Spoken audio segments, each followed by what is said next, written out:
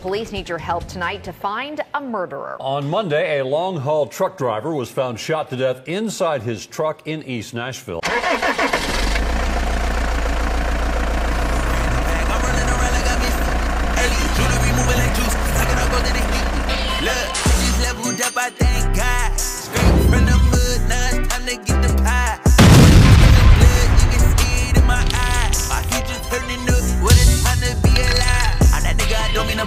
But I'm getting too nice with this. Ain't no way that I'm going outside. My pockets been heavy as shit. What's poppin', M2T? It's your boy Run on the channel to be. Don't forget to hit that like, comment, share, and subscribe button whenever you hop up on the channel, and don't forget to hit that notification button. So whenever your boy drop, you can hop up in the truck, roll with me, and see what's going on. Today, I come to you guys with a heavy heart. I've been informed that last week, one of our brothers was found shot, dead in his truck. Check it out. Police need your help tonight to find a murderer. On Monday, a long-haul truck driver was found shot to death inside his truck in East Nashville. Andy Cordan has been looking into this story. He joined us now in studio with what we know. Andy? Yeah, guys, I called the driver's trucking company today, and the woman who answered the phone, she was very emotional. She told me they didn't just lose an employee Monday, they lost a member of their family. There's still crime tape on Lucas Lane, where police say 37-year-old David White is found shot to death in his truck. According to investigators, the North Carolina man is last seen inside the travel center, buying food around 7:20 Sunday night. When the long-haul trucker does not check in, White's company asked Truckstop employees to check on their driver. That's when they make the gruesome discovery. Very heartbreaking.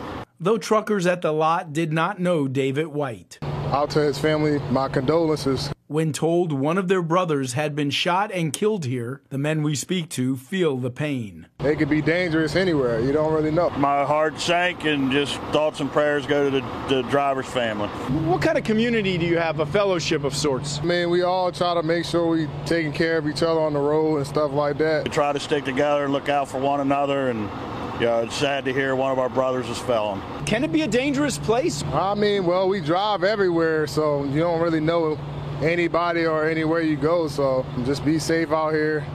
A lot of crazy people, crazy things going on. When you see that truck now, you know the company. What's going to go through your mind and heart? Did they find out who did that to him?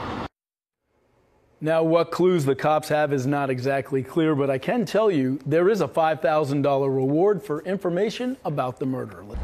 First and foremost, we want to send our condolences to Brother David's White family, friends, and loved ones. Our prayers are with you guys. I mean, I'm just wondering, M2T, like, what happened?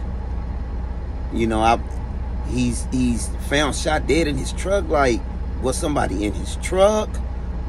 You know, I mean, this is about 7, 8 o'clock in the evening at Loves in Nashville, Tennessee. This is Tuesday of last week. Was somebody in his truck? You know, did he have words with somebody? You know, was it a robbery? You know, this was a young brother. This man was 37 years old. Our brother was 37 years old, young. Out here working hard, trying to take care of his family, just like we do. You know, and I'm wondering, like, you know, it's 1,000 things that's going on in my mind. Like, how can a trucker be found dead, shot dead in his truck? You know, I don't know the area too well. I have been through Nashville, Tennessee. It's not my normal route, but I have been through that way. You know, I've never laid over that way, so I don't know, like, the area, you know what I'm saying? I don't know if it's urban, suburban, I don't know if it's hood, I don't know if it's what, you know, because some of these truck stops do be like in high crime populated areas, you know. So I'm wondering, like, was he in a high crime populated area, you know? And as you guys can see, like, the news, it seemed like it, you know, the truck was like parked on a side street by Loves. So, you know, it must have been full and he had to park on the side.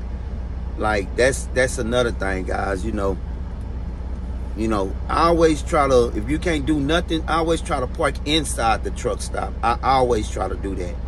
You know, I'm even leery of parking at the truck parking spaces that they have along the highways. You know, I'm leery of those at times. You know, but parking on the side streets and stuff, a lot of times, you know, nobody can really watch and see what's going on with you. When you in a truck stop, you got people around you. You know, you got people that's right there with you. You know, so it's hard for anything to happen. You know, I'm just wondering, man, like, you know, what happened to our brother David. You know, guys, be safe out there, man. You know, when you get in them trucks, lock your trucks. Lock them doors first and foremost. Lock your doors, you know. And like I said, I always try to park inside the truck stop because it's lights, it's video. You know, I always try to do that, you know. I mean, even if you carry, you know, if you're licensed to carry, keep your gun close to you, man. You know, this is America. Everything is crazy right now, you know. It's crazy, you know. So if you carry, keep that thing close to you, man. You know, I'm just gonna keep it real with you, truckers. Because at the end of the day, you know, we all want to get back home to our families. You know. It's just a sad situation, man. You know, it was in the evening time. You know, it was in the evening time. They say he had just left out from buying them some food. You know, Job tried to reach him. Y'all saw the clip, you know, just like I seen it, you know. And they go do a well checkup on him, send loves, and this is how they find our brother. You know, I'm trying to think, did somebody try to rob him or something? I'm just trying to figure it out, y'all. Like, it's gotta make sense, you know. We are a community. You know, and it's our due diligence to look out for each other. You know, I am my brother's keeper and my sister keepers, you know, for my women truckers out there, you know. It's just a sad situation. It's a sad moment on this day, you know. If anyone was in the Nashville, Tennessee area Tuesday of last week, and, you know, it's around 7 or 8 p.m. at the Loves, if you just, you know, you think you may have heard something, you know, it's possible you seen something that wasn't looking normal quite right around that time, please reach out to the Nashville, Tennessee Police Department. They even have a reward for the helping and leading up to an arrest for our brother David White's murder. And you can remain anonymous if you want to as well. So reach out to them and let them know, you know what it is that you saw if you was up around in those parts last week on Tuesday. That could have been one of us, guys. Easily, it could have been one of us. So let's do our part and help our brother David's White family bring justice for David. All right, David, we love you, man. Rest in peace. You know, our prayers are with your family. Truckers, be safe. Until next time, it's your boy. Thank you, Andy. If you have anything to share with police, that Crime Stoppers number is 615-74-CRIME. I just got in a whole brand new bag. I'm running around.